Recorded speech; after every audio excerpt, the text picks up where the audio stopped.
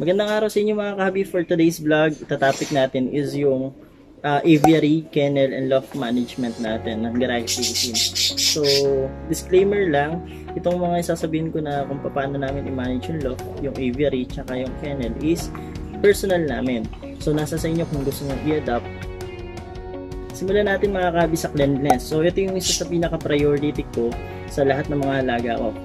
Una, ano ba yung kino-consider ko dun? Una, yung walang amoy. Yung walang amoy, as much as possible, malesen yung amoy. Even sa mga ibang alaga or sa ano. Kasi may sakit din na idudulot yung masamang amoy na yan. Pangalawa, yung walang dumi at tuto yung mga alaga ko. So, meron tayong regular na ligo. Meron tayong regular na paglilinis sa kanila.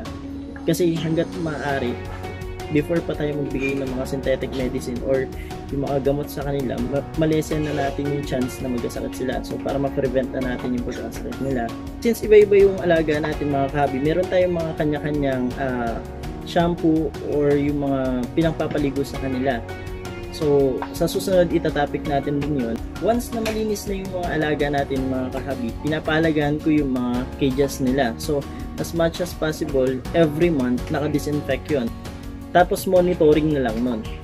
So, ganun lang yung ginagawa ko. Disinfection and then monitoring. Ngayon, wala naman ako regular na exact date kung kailan ko siya gagawin. Basta nakita ko marumi, papalinis ko na yan or lilinisin ko na yan. Tapos, ganun din sa amoy.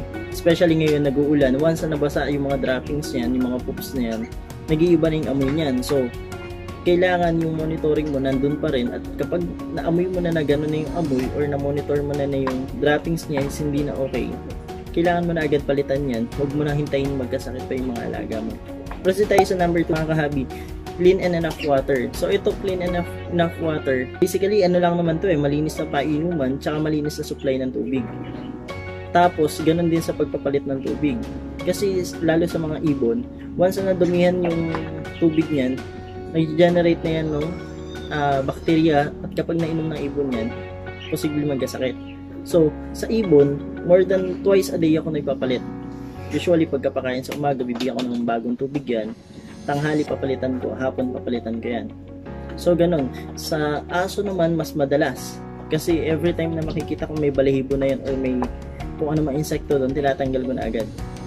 So, para maiwasan natin yung pagkakasakit pa nila. Tapos pagdating dun sa clean water na sinasabi ko, make sure na yung tap water natin or yung source ng tubig natin is posibleng inumin. Ibig sabihin malinis siya na kahit tayong tao maiinom natin. Tapos guys, if ever na magagamit naman tayo ng mga water soluble vitamins, make sure na sa umaga bibigay natin yun, at sa hapon, sa tanghali or sa hapon, papalitan na rin natin siya ng tubig. Para kung sakali papanis man yung vitamins binigay natin sa kanila ng umaga, tanghali pa lang natanggal na natin at hindi na nila maiinom. Instead, malinis na tubig na lang yung ipapalit nila para inumin.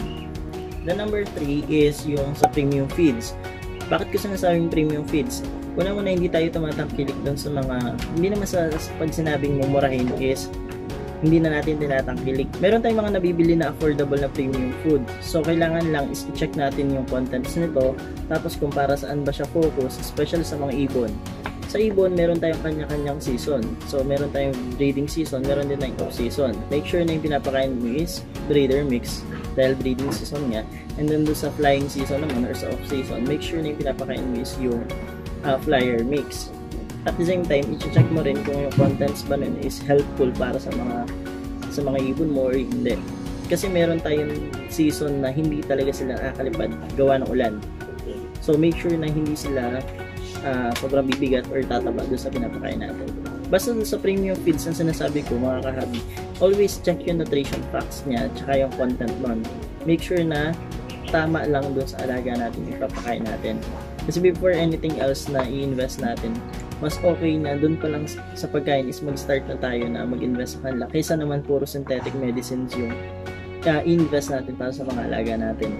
Tapos katulad nung sa tubig kanina, make sure na yung lalagyanan natin ng pakakanan nila or yung tubigan nila, yung painuman, malinis bago tayo magbigay. Kasi useless din kung malinis nga yung tubig natin, malinis nga yung feeds natin, madumi naman yung paglalagyan natin before natin ibigay sa kanila. Proceed tayo dun sa number 4 natin, which is yung vitamins. Yung vitamins mga kahabi, supposedly regular basis nagbibigay tayo dapat. Pero mas marami sa atin ngayon yung mas nakakaalala na lang magpainom ng gamot kapag may sakit na yung mga alaga natin. So for example, ako personally, ang pinaniniwalaan ko is yung prevention is better than cure. So ibig sabihin guys, before po magkasakit yung ibon, bigyan mo na ng vitamins. Mas okay bumili ng vitamins kesa naman doon sa mga synthetic medicine na pinapainom natin. Imagine, ang liit lang ng internal organs ng mga ibon or ng mga ibang hayop para painumin mo ng matataas na milligrams na antibiotics. Tapos na naman sa pagbibigay ng vitamins, make sure na pasok sa stage nila yun tsaka dun sa condition ng ibon. At the same time, dun sa needs din nila kasi importante yun mga kahabi. Baka mamaya hindi naman related or hindi naman tama para sa kanilang ibibigay natin vitamins. So, useless din yun. Yung sinasabi ko na pagbibigay ng vitamins mga kahabi, huwag mo ibigay yung vitamins kapag may sakit na. Ibigay mo to avoid or to prevent yung sakit. So, yun. Proceed tayo sa number 5. Number 5 is yung regular flushing. So, yung regular flushing, for example, sa aso, may mga annual shots tayong ginagawa. Meron tayong deworming na ginagawa. Meron din tayong mga kennel cough, at kung ano pa, mga 6-in-1 vaccine. Sa mga ibon, meron din tayo nun. So, may program tayo para doon. Doon papasok yung deworming, yung prevention na paggamit ng mga synthetic medicine. At the same time, yung conditioning na rin. Kasi, yung regular flushing sa ibon, ginagamit namin po. Ako personally, twice a year ko siya ginagamit before and after breeding season. So, bakit ko ginagawa yun? Kasi unang-una, iniiwasan ko silang magkasakit during the breeding season time. At ayoko rin silang magkasakit after the breeding season. So, prevention din yun, pero hindi ko siya on a daily basis ginagawa. Hindi ako nagpapainom ng mga synthetic medicine on a daily basis. Okay? So, ang purpose ko nun is para mapatagal yung buhay ng ibon ko. At the same time, more on natural way tayo magpapainom ng gamot. Ako kasi mas pro ako sa mga herbal medicines at vitamins compare sa mga synthetic medicines. But of course, may mga instances din na kailangan natin gumamit ng mga synthetic medicines, like kapag nakita natin na hindi na makuha sa herbal na medicine yung ibon or yung hayop, kailangan natin gamitan ng synthetic medicine na, like yung mga antibiotics at yung mga iba-ibang produkto pa. Napakaraming produkto ng antibiotics ngayon tsaka ng iba't ibang gamot. Basically mga kahabi, yun lang yung ginagawa ko sa pagmamanage ng loft natin, ng aviary at ng kennel. So medyo magastos siya kung iisipin. Kaya kung ikaw ngayon nag-iisip ka na mag-alaga at hindi mo naman kaya yung responsibility na gano'n, huwag ka na muna mag-alaga. Siguro kailangan ready tayo or napag-ipunan natin or napaghandaan natin yung mga bagay na kailangan natin gawin.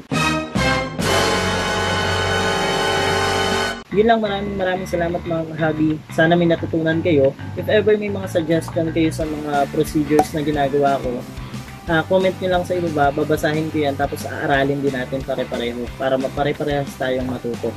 Tapos sa susunod mga kahabi, itatopic din natin kung ano ba yung implementations ko ng mga medicine na sinasabi ko kanina, kung paano ba tayo mag-disinfect ng loft, at marami pang iba. So, abang-abang lang tayo sa mga coming videos natin. Maraming salamat mga kahabi sa suporta.